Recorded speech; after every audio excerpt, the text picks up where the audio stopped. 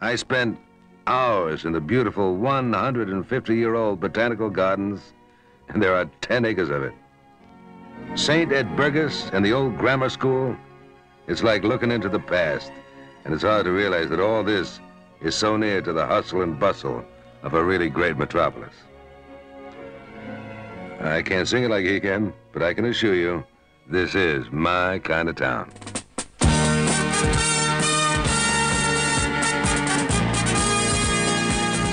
I was told to get there before it all blew away. It was spectacular cherry blossom time in Birmingham's Bourneville. Riding the express elevator to the top of one of the city's highest buildings, this is the view that nearly took my breath away.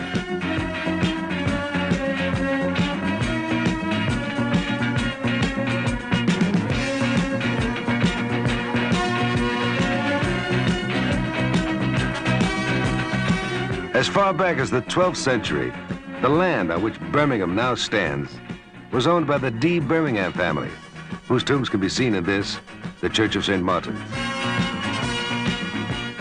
We're in the heart of the West Midlands. There are over 1 million people in Birmingham. 2 million a year use its modern rail terminal.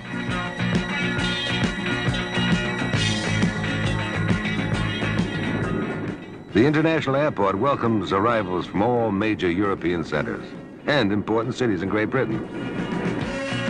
Another way in is by multi-carriageway motorway.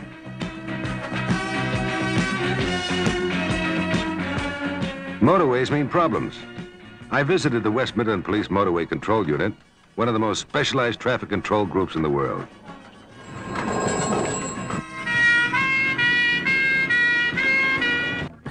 I found the city exciting. The modern buildings reflect its position as the nation's industrial powerhouse. You feel as if you've been projected into the 21st century.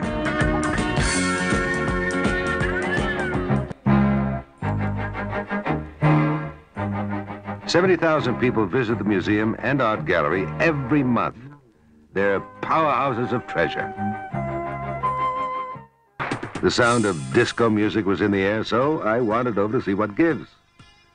It was an over 40s competition, and incredible.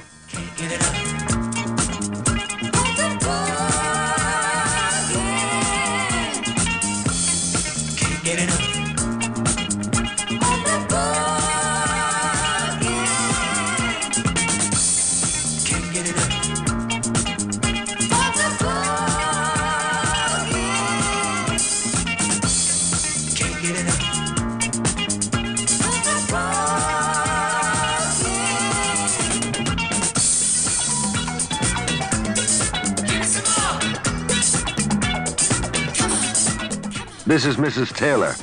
I'm sure somebody loves you, baby.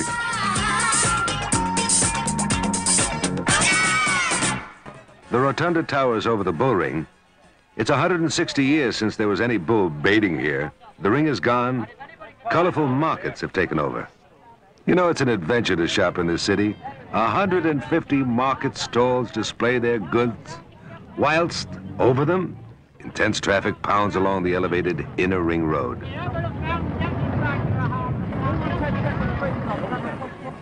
There's a sophisticated shopping center over New Street Rail Terminal. It has 200 shops, restaurants, and my favorite, British pubs. A nostalgic contrast is the old Great Western Arcade.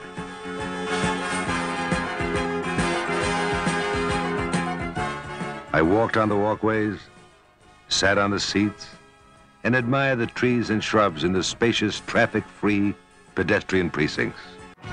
Birmingham's road systems are revolutionary. The Inner Ring Road, Queensway, a 4-mile circuit of dual carriageways, tunnels and overpasses, linking up with the main arteries of the city and the Aston Expressway.